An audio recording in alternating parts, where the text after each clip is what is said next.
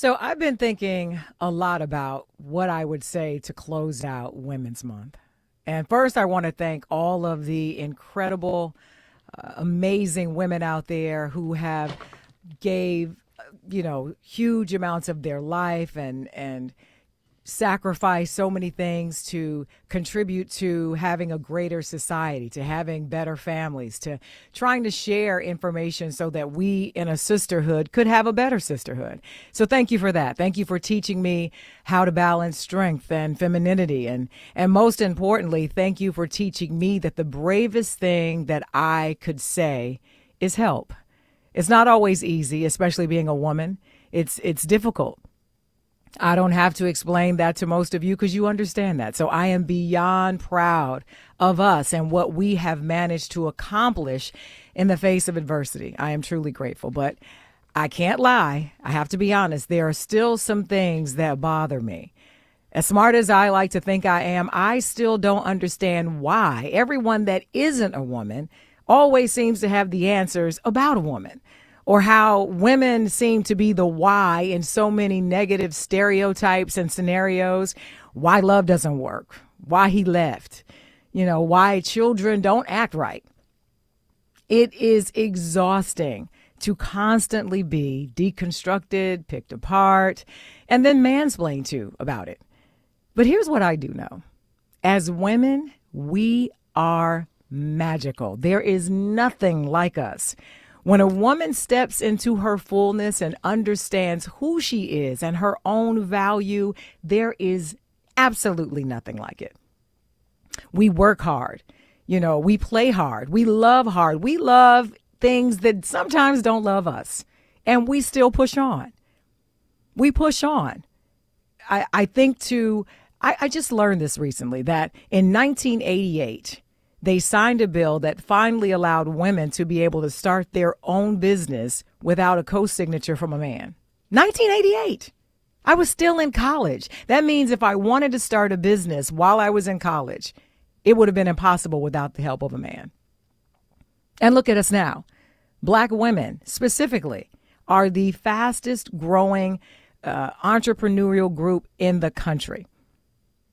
The fastest. Nobody's even close. So you consider being a woman, but then being a black woman. Now, I'm not saying we're perfect. I'm not saying that at all. We are far from that. But I am so grateful to see that we are learning to love ourselves, flaws and all. So we're not perfect. What I am saying is we are the rhythm to the world's rhyme. You don't have to believe it. You don't have to. But I bet you this. When things go wrong, it's a woman's voice that you want to hear to tell you everything is going to be all right.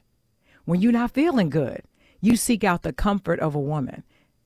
When you want something fixed, when you want something made better, I guarantee you, you will eventually turn to a woman. You know why? The truth of the matter is, our power. You know it. And if you look back over your life, I'm sure you will find a woman somewhere in there who prayed for you, who rooted for you, who cheered for you, who loved you in spite of yourself. Only a woman can do that. And I'm so proud that we have finally stepped into our own. We are understanding that we don't have to buy into the value assigned to us by other people. And we're sharing that with each other. So we shake off the stereotypes. We shake off what you think of us. We shake off the shut ups and the you can't do that. And we move in a way that only a woman can, in beauty, in power, in grace, in forgiveness. So it's hard to kind of relegate all of that magic into 1 month. But, like Black History Month, we have to do what we can. So I say this to all the badass women out there fighting for respect, fighting for equality, fighting to be seen, fighting to be heard, just fighting for themselves and their family. I say fight on. Fight on and know that you're not by yourself. So start that business you've been thinking about. Work on that invention, that good idea. Plant that garden and watch those seeds grow and know that there is a sisterhood around you that will cheer for you loudly in the face of naysayers. We will do that. And remember, we are the alchemist of this world. Don't let anybody define you and tell you what you can and what you cannot do. Only you know that. Move in that and continue to be magical. And remember, We may not always be first. We may not be valued or respected, but we will always be undeniably phenomenal. Phenomenally phenomenal woman. And you know that. That's a little note from the GED section. The Jazz Report is coming up in 15 minutes. It's the D.L. Hughley Show.